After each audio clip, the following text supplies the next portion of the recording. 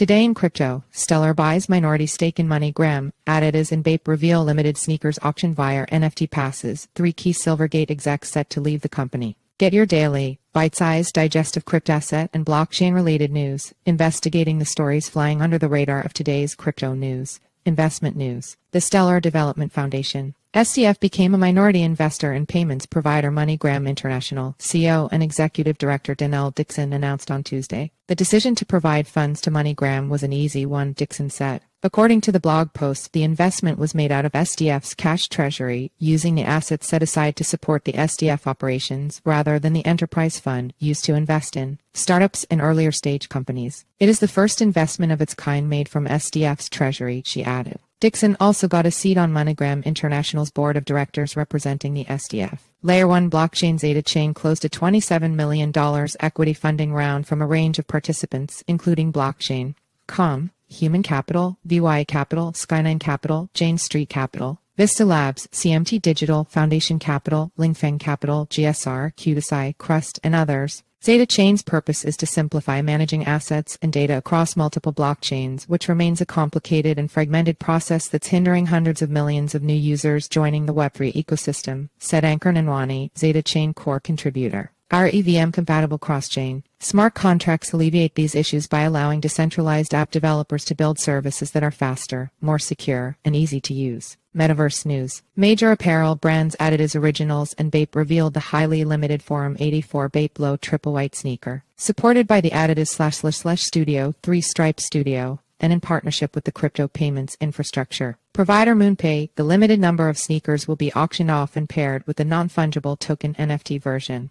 The 100 holders of the Adidas Originals X BAPE Fresh Forum Access Pass NFT will be able to redeem the complimentary physical pair of the Adidas X BAPE Forum Low 84 Triple White sneakers and digital twin via Adidas Collect on September 26, said the announcement. Career news.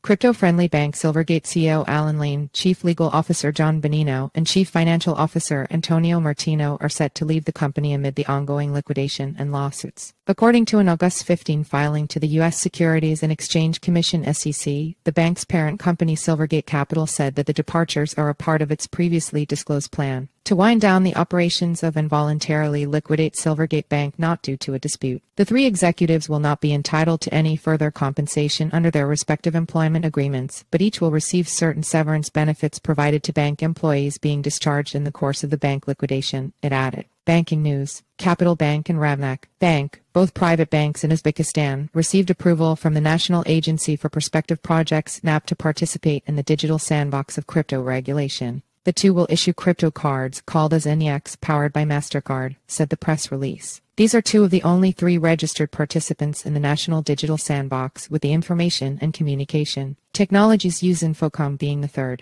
Payments news. The Central Bank of Ireland approved MoonPay Technology Services Limited's application for registration as a virtual asset service provider VASP to provide the activity of exchange between virtual assets and fiat currencies, the announcement stated. With this new approval in Ireland, we are excited to make our mark in the country, said CEO Ivan Soto-Wright.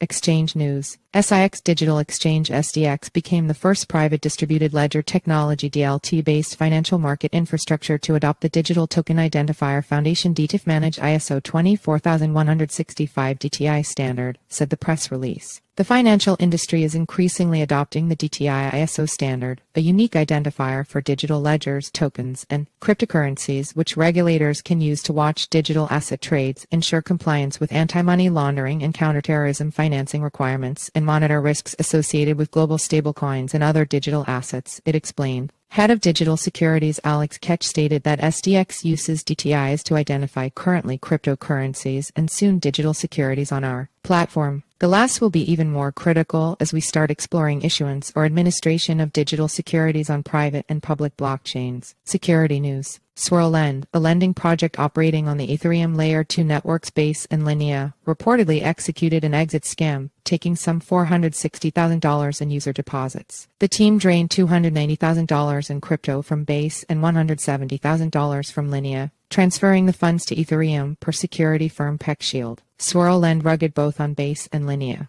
The scammer has already bridged till the 94 ETH from Linea to Ethereum via Orbiter Finance Bridge and is currently in the process of transferring the stolen funds from Base to Ethereum, PeckShield said on Wednesday.